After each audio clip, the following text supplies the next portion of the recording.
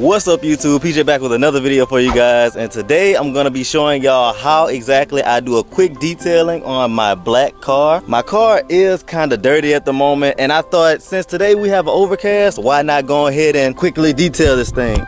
It's kind of dirty, I know I have a lot of bugs just because where I live at, but now it's time for me to clean that. But first things first, I just want to tell you guys, if you aren't subscribed to the channel, go ahead and subscribe because you won't want to miss any of the content that I'm posting. And go ahead and turn that notification bell on so you'll get all the notifications of me posting any video that I post. But the car looks so good. Oh my gosh, I just noticed the emblem. I forgot I did not change that yet. I actually got my other emblems in. Let me show that to you. And look what I went with. The carbon fiber-ish finish.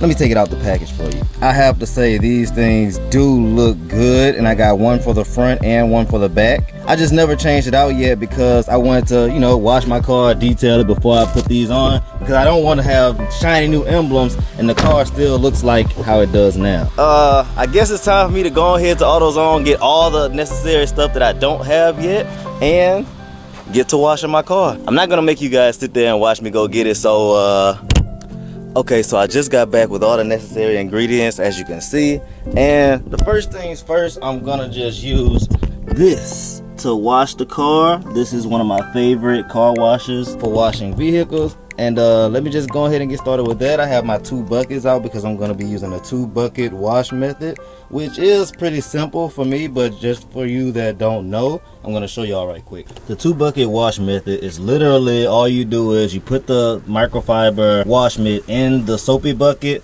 wash your car when you need to, and whenever it's time to rinse, you rinse it out with this bucket. You dip it in there, and whenever you go to wring it out, make sure you wring it out onto the ground somewhere, just so you don't contaminate either one of the buckets as more than you need to. The first thing I will actually be doing is getting rid of the bugs, which will be, I will just spray it on jet to get as much as I could off of it first, and then spray the bug and tar remover across the front and across the side mirrors and possibly the windshield, but I don't think I'm going to do the windshield just because it's not that bad with bugs. But let me go ahead and get started with that. Hold me close till I get up. Time is barely on our side. I don't wanna waste what's left. Okay, so now that majority of the bugs have been rinsed off, I'm gonna continue with the 2-bucket wash method and just wash the car. As you can see, the sky is getting pretty dark, so it may end up raining pretty soon, so I don't know how much I'm gonna be able to record out here. But whenever I'm finished with this, I will be moving the car into the garage so I can finish up with the detailing. I'm sure most of you probably already know, but in order to wash the car, you're gonna want to start off at the top just because there's less dirt and road grime up there, and then eventually make your way along the bottom, and after that do the wheels and exhaust tips last. But let me go ahead and get started with this so y'all can see the finished product after the wash.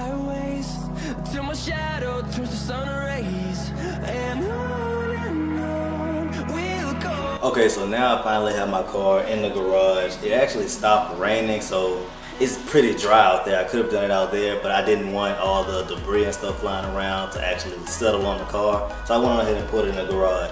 But now that it's in here, I'm gonna go ahead and start with the actual detailing, which the first thing will be clay barring. One second. What I'm gonna do, I have my clay bar right here, and I've already used this previously, but all you do is tear a small piece off of it and use that for one application. And I also have the Mother's Quick Detail, or Instant Detail, however you want to say it, and a microfiber towel, and that's pretty much all you're going to need. What I'm going to do is saturate the area that I'm going to be working in, which will eventually be the whole car, and then clay bar it for, I don't know, you'll see how many passes, and then dry it off with a microfiber towel. And I'm going to show you the before and after on each side of the hood. I'm going to do one side and let you see the other side.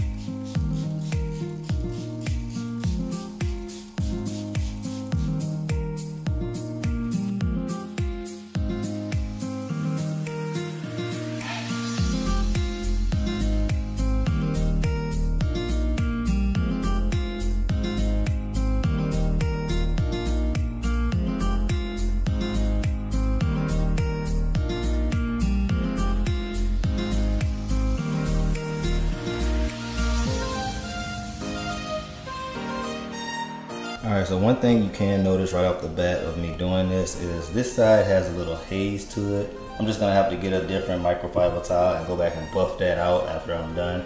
But as you can see, there is probably little difference on the camera, but I can notice a kind of a difference to it. But the majority of the difference is this side still has the impurities in it, and you can actually hear it. Oh, what? Well, yeah, that too. And lightly, I can feel like roughness to it. But this side is like smooth, and you can't really feel anything inside of the paint, which is actually how I like it. And that will help with the water beating off. And oh yeah, if your clay bar gets like this, you can just knead it a little bit more, and eventually you'll have to get another piece of clay bar, but this one still has a lot to go with it. So I'm just gonna continue on with what I was doing.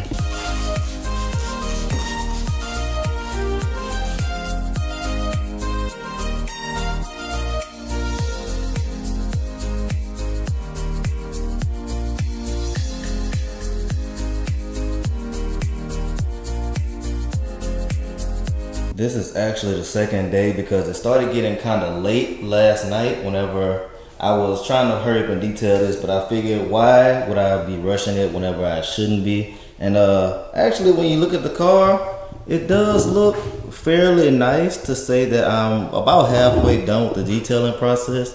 My next thing to do would be to polish it, and that would give it like a very nice shine. And then after that, I'm gonna wax the whole thing. And then I'm gonna move on with the smaller things, which shouldn't take that long after that. But let me go ahead and show y'all what I'm polishing it with. This is actually a very nice car product that I would use to, whenever you don't have an actual buffer machine, you could just put this on a microfiber towel and wipe it on. And when it starts to haze up, you buff it off with another microfiber towel, a dry one.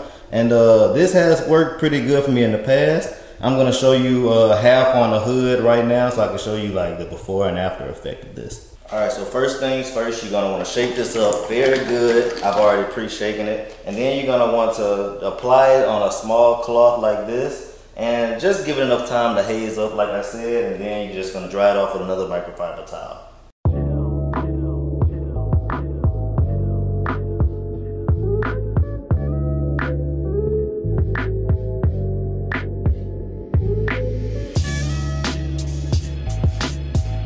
Pretty much have to find that sweet spot with how long you have to keep it on there. I'm about to go ahead and wipe it off. It's been probably about 2 minutes, but the longer you let it stay on there, the harder it's gonna be for the buff out. So I'm just gonna go ahead and start getting it off of there.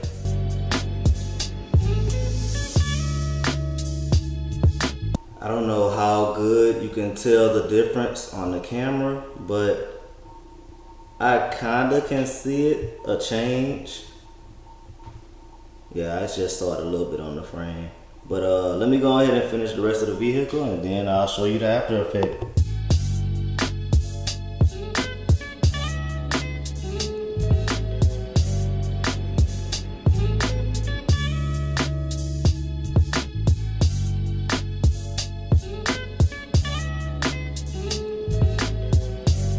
I'm actually liking how the car is coming out. I do have one last step, and that will be to apply this quick spray wax from Mother's.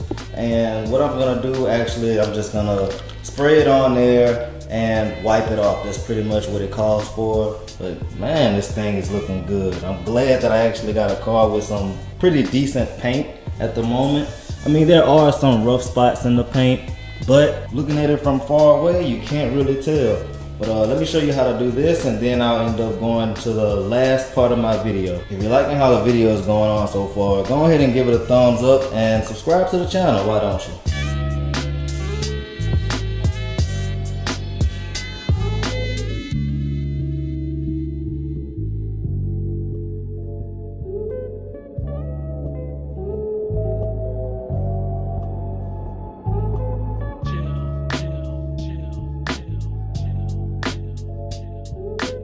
And last but not least, it would be this back to black trim restorer. Basically all you're gonna need is an applicator pad and the product, and what you're gonna do is just put a generous amount, or however much you think you need. If you need to do 1 or 2 coats, then you can just put that much on there and just wipe it down, and it should turn back to black.